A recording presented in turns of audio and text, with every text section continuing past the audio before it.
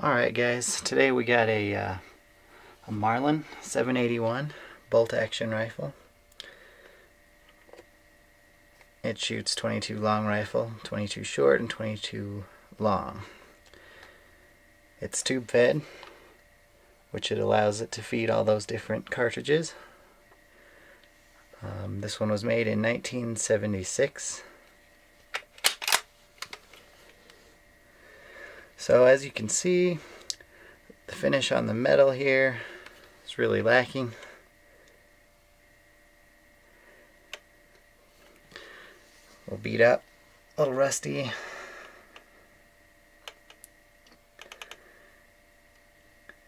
Also, the stock has been spray painted black. So what we're going to do here today is restore, or at least refinish, this old Marlin that I picked up for $75. So not only is the finish kind of in poor shape, we've got at least one mechanical issue to work out here. Let me show this to you. So when the rifle is cocked and the bolt is closed and we put it on safe here, we can't pull the trigger, which is good, but the trigger did move enough that when I release the safety, the bolt will drop the pin. So watch this here. That's not good. That's unsafe. So we'll be taking care of that issue as well in this process. Alright. Okay, so we're going to work on the stock first. So the first thing we're going to do is disassemble the gun. We want to, I guess, take out the bolt first. Pull it all the way back. Make sure it's on fire. Clear, of course. Hold the trigger back. And then just rock the bolt back out. Set that aside. And then we will take these two screws out here for the trigger guard.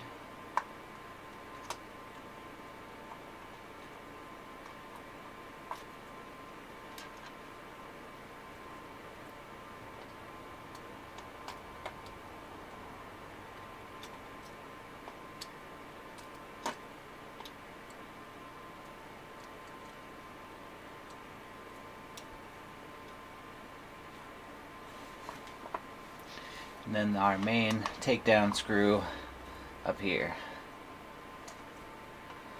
which I had already loosened a little bit.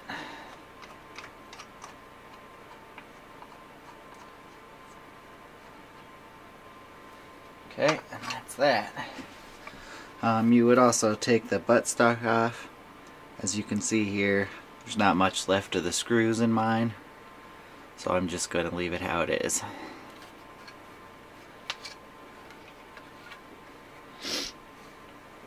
So now we've got the stock free of all the other parts.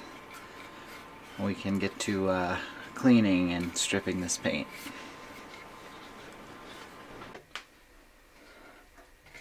Alright, the first thing I'm going to do with the stock here is just put it in the bathtub with some very hot water and give it a good scrub down as best as I can to get all the oils and grease off the surface of the stock, and to just warm up the wood so that the stripper will take effect and not have anything in its way.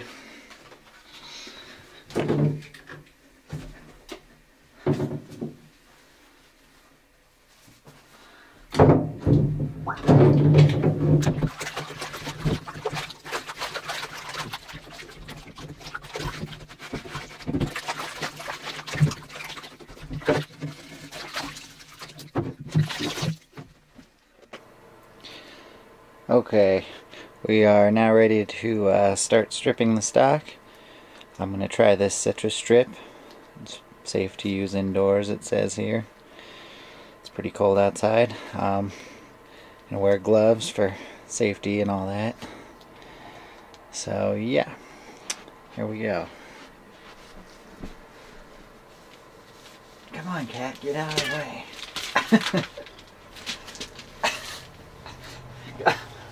Oh, you passed. You passed.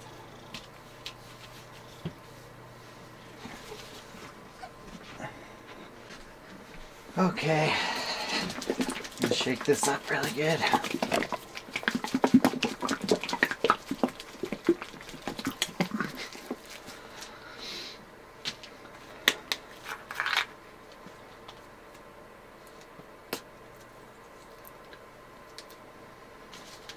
Just gonna squeeze some out onto a rag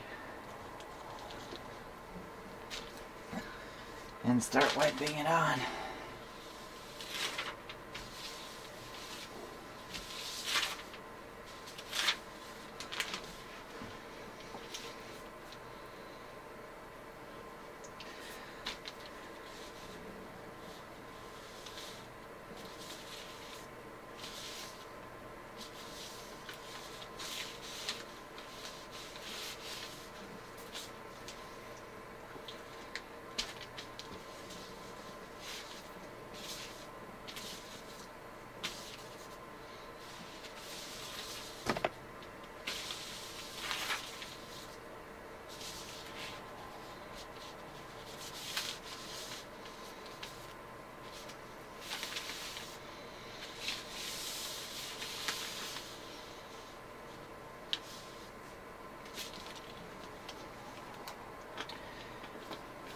Alright, we're just going to let that sit there on that side for about 45 minutes as the label on the stripper says. So we'll be back and see how that works on that side.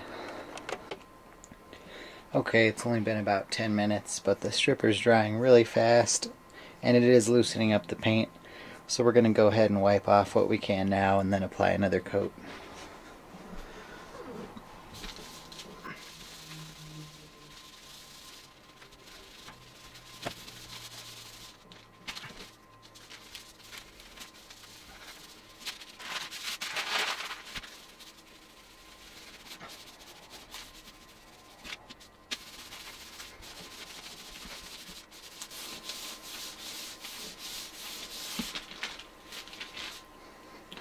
Okay, slowly but surely we can see that beautiful wood grain coming out of there. So we'll just be doing some more scrubbing for now. Alright, and we're just going to repeat the process with the other side as many times as it takes to get the paint off.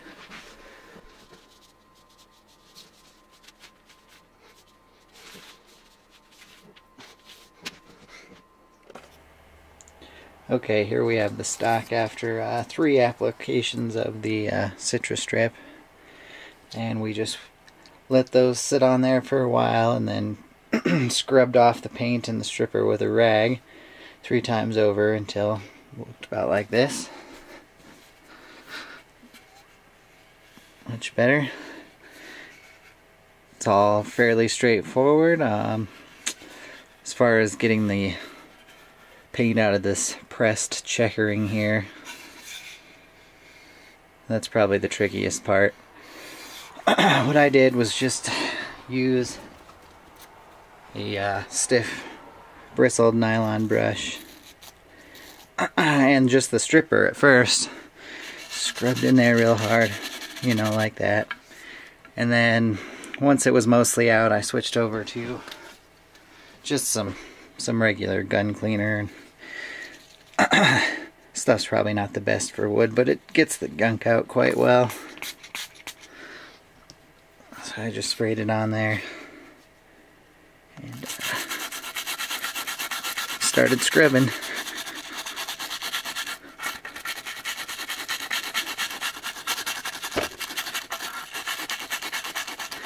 And you can see the junk lifting out of there, all this crap.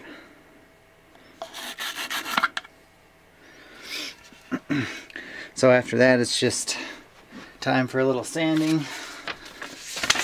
We're going to hit some of the rougher spots with some 150, like these here.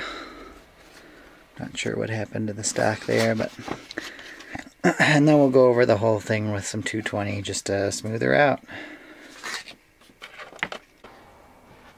Okay, so we're just hitting this with the 220 now, all over, everywhere, getting it smooth. Not going too deep into this, trying to leave what's left of that pattern as it is. So we're going to go over the whole stock here just slightly, not trying to change the shape, just smoothing her out, always with the grain. If you keep your fingers this way, then you're not running finger grooves into your stock. So keep your fingers perpendicular.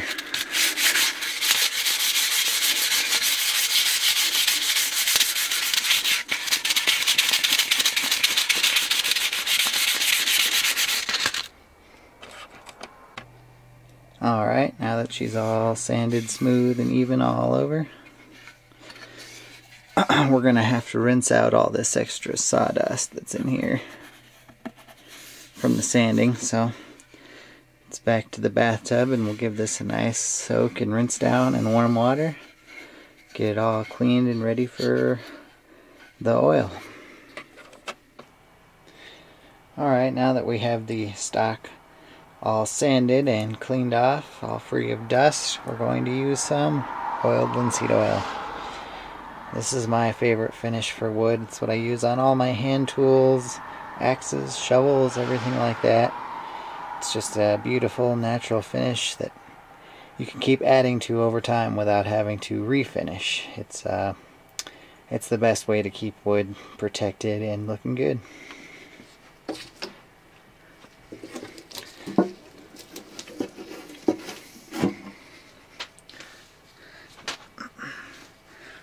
So with a nice clean rag here, we're going to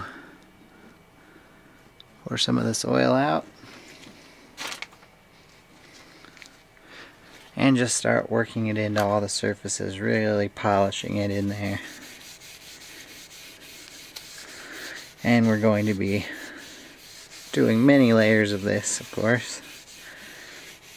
Let the wood soak it in, and then rub in another layer and almost buff it by rubbing it in here to give it that glossier look. So we will do this and check back in after the first coat is done. Alright, here she is after the first application of linseed oil. As you can see, brought the color and the grain out quite nicely. It's a beautiful piece of wood. So we're just going to repeat that process several times, letting it dry fairly thoroughly in between each. And that'll bring out the real glossy finish here. It'll be not quite as matte as this finish is when it's done. So we'll show you how that goes.